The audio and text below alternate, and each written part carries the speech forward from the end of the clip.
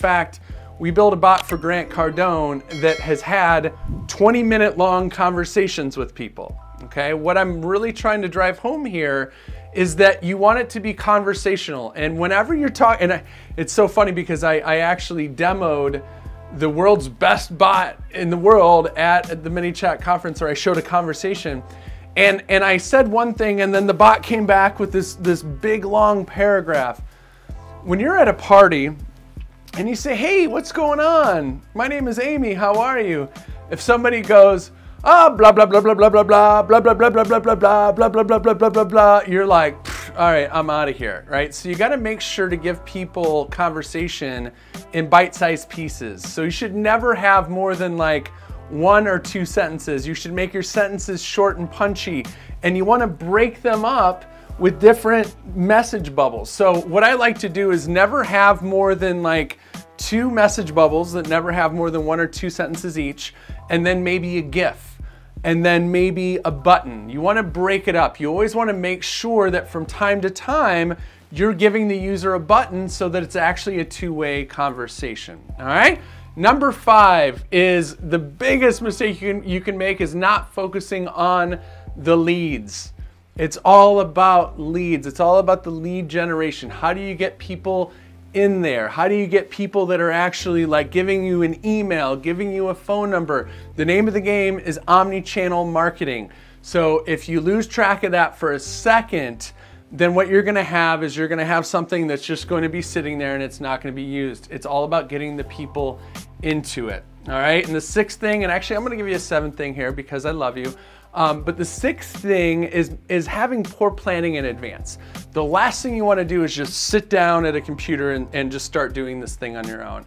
Obviously, if you use our Bot Builders programs, we map it all out and it's all step by step, but if you're gonna do it on your own, make sure you have a plan in advance. The last thing you want to do is spend any time on any flows that are not essential, or you just don't want to build any bridges out to the middle of nowhere. I think that's so essential that you just get a plan. It doesn't have to be anything elaborate, but it's like, these are the flows I'm going to build.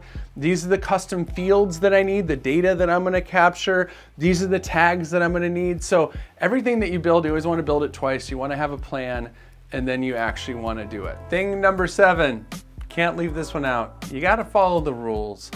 So depending on what platform your bot is on, say for example, Facebook Messenger, you may already know that Facebook Messenger has what's called the 24-hour rule. And what that means is that you can't message anybody outside of the 24-hour period from the moment that they've interacted with your bot. So anytime they interact with your bot, they click a button, they send a message, they do anything at all to actually have a contact with your bot, you can message them as many times as you want within that 24 hours. And we actually teach how to maximize that 24 hours. Now, outside of that, you can still message them, but what you're gonna wanna use is something called a sponsored message, which people complain. I understand you don't wanna pay to contact your subscribers, but at the same time, I'm just gonna tell you, it's a great way to get clicks and engagement at a very low cost. So just make sure you follow the rules. If you don't know the rules, learn what they are, because the last thing you want to do is ever get in trouble.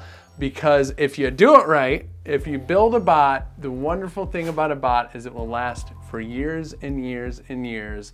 So just imagine you've got an unpaid employee there to help you generate leads, make sales, and make your customers smile. Nice going, champ, but we don't have to stop here. If you want to really be ambitious, click on one of these videos, or if you want to go the extra mile, hover over my head, click on subscribe, and then click the little bell.